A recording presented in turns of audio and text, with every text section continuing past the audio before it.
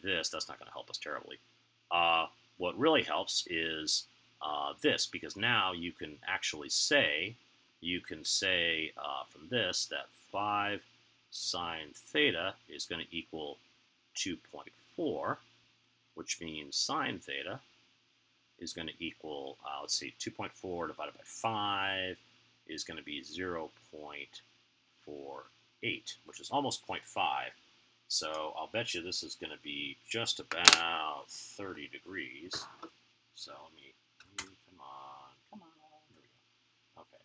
So a sine of 0.48, I'm using another computer, is, oh, I don't want it in radians, you idiot. Let's see. 0.48 in degrees. There we go. 28.7 degrees. Okay. So what that means then is that theta equals 28.7 degrees. And that is, in fact, the angle that Mr. Forbes has to point the boat. So he points at 28.7 degrees.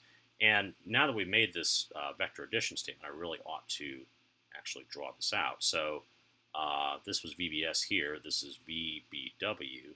And VBW. And then the last one was velocity of the water with respect to the shore. And that's this one just up here. And so now this plus this equals this. And you can see this all works out, and this is the angle Mr. Forbes has to point the boat at.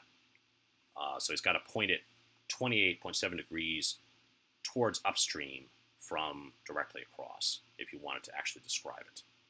Okay, so that is how you do that kind of problem. There's actually another way to do it, and maybe I'll make another video that shows the alternative way to do it, because it's kind of an interesting thought exercise, and sometimes it can help you.